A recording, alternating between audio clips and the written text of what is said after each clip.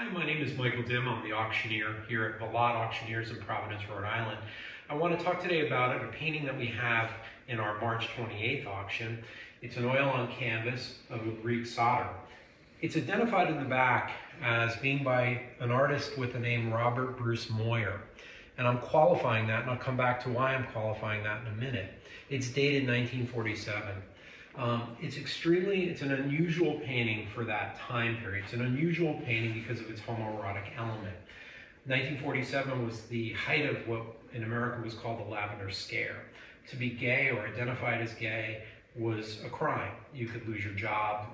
The government was actually actively seeking out gay men and women and who had government jobs and firing them. It was a really scary time.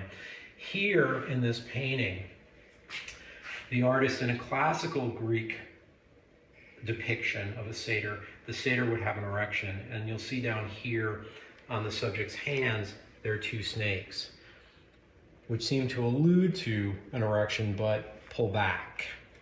We could only find one other record of a painting by Robert Bruce Moyer. It's at Princeton University in the museum. It also has a homoerotic element. Then there's no record of his work. And I suspect, although more research will need to be done, I suspect he probably painted under an alias or an assumed name. That wasn't unusual. It does have some qualities that would suggest an artist like George Quintence, who painted similar subject matter, somewhat of an underground figure.